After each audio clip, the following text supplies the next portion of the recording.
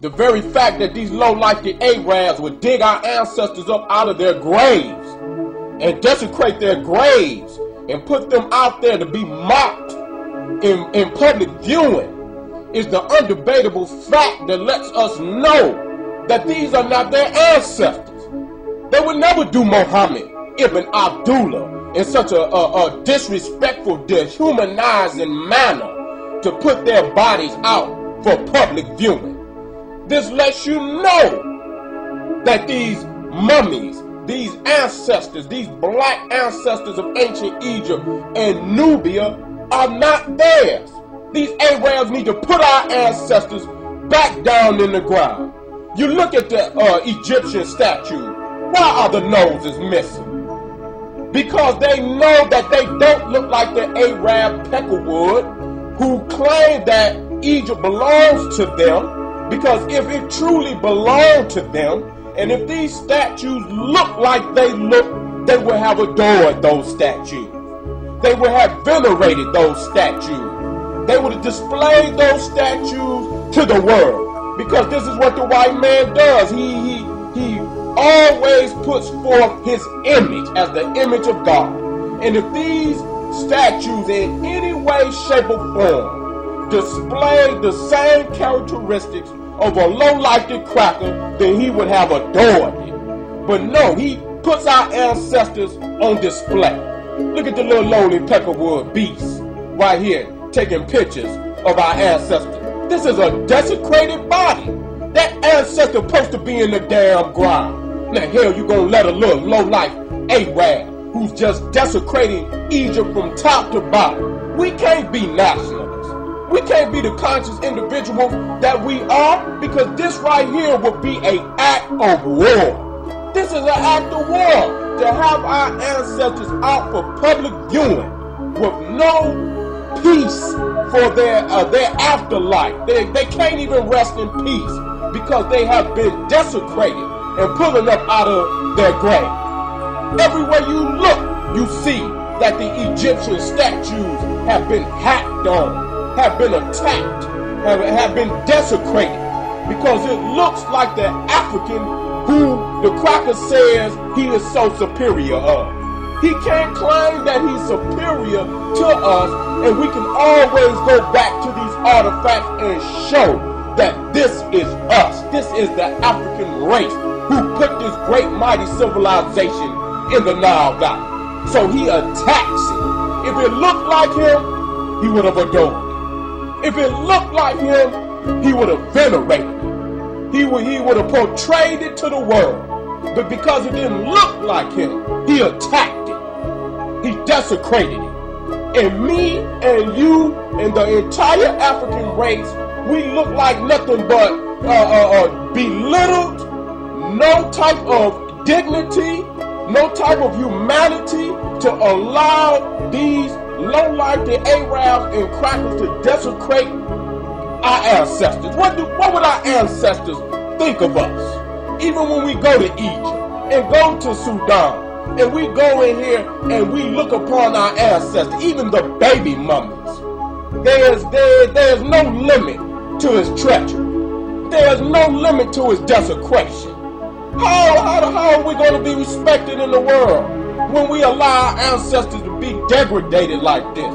This is our image. Just like the attackers on Channel 6, 7, and 2 every night. From the noon, 12 o'clock news to the 6 o'clock news to the 11 o'clock news. They desecrate our image. This is what they're doing, and this is what they did in the ancient world. Just attack the African image and destroy that image because he hates it. He hates you, African man and African woman, black man and black woman. He hates you. This statue is over 30 feet tall.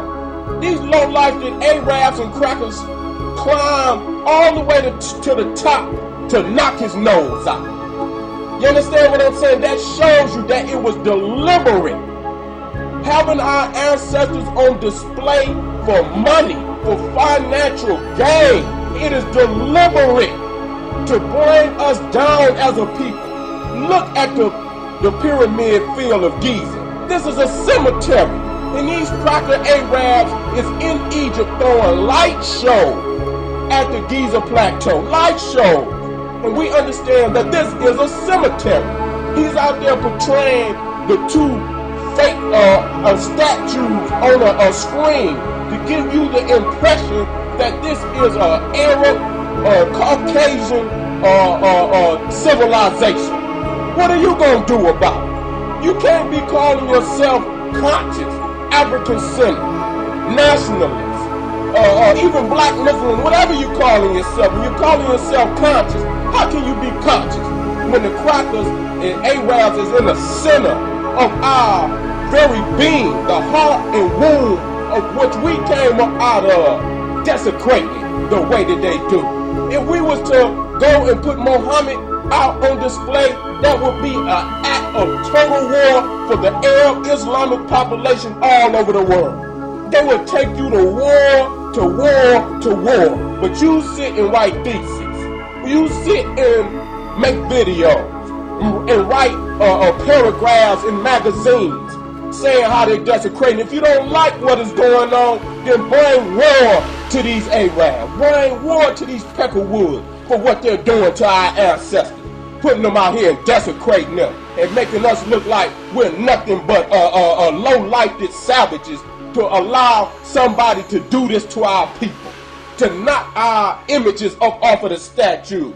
How are we going to be respected in this world if we don't stop this desecration of Egypt, this desecration of Africa, this desecration of our people all over the world?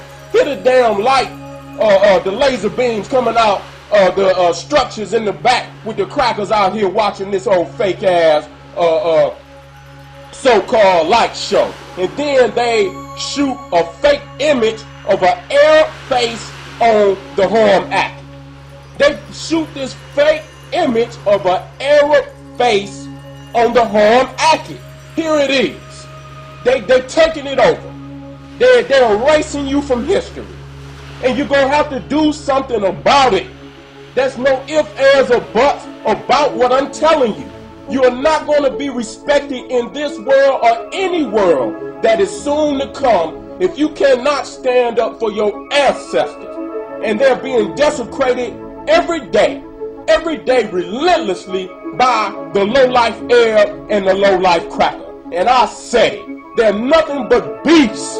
That's all they are, is beasts to dig our ancestors up out of the ground and not give them a proper burial. This lets you know that those are not their ancestors, because they would never desecrate their ancestors the way that they're desecrating our ancestors. Shame on you, African man. Shame on you, African woman, for not doing something about this.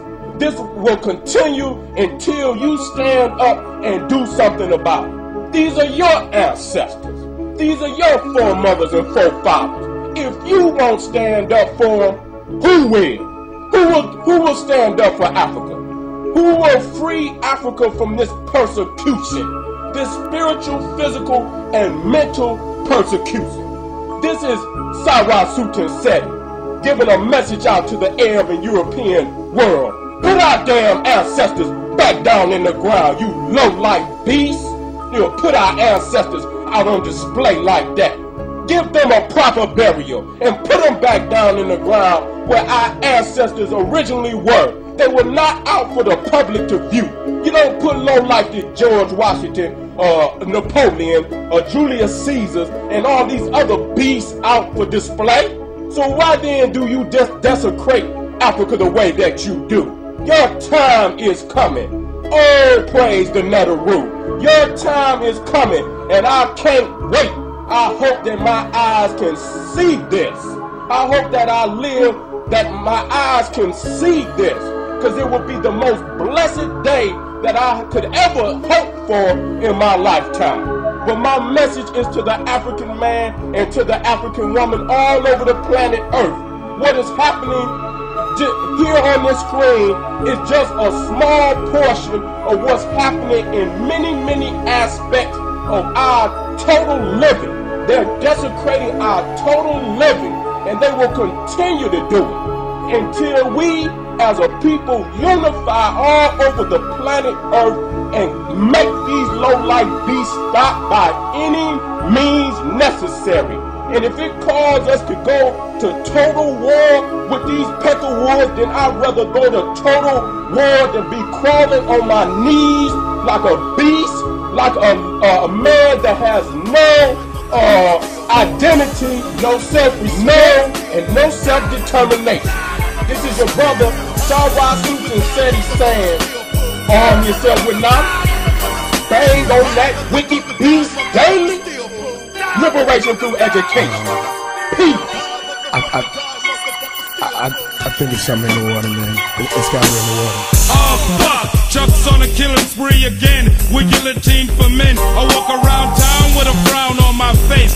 Fuck the whole world. Finna catch a murder case. The murder rate may increase if you caught up in the world while it's dying. I guarantee you frying. Cause I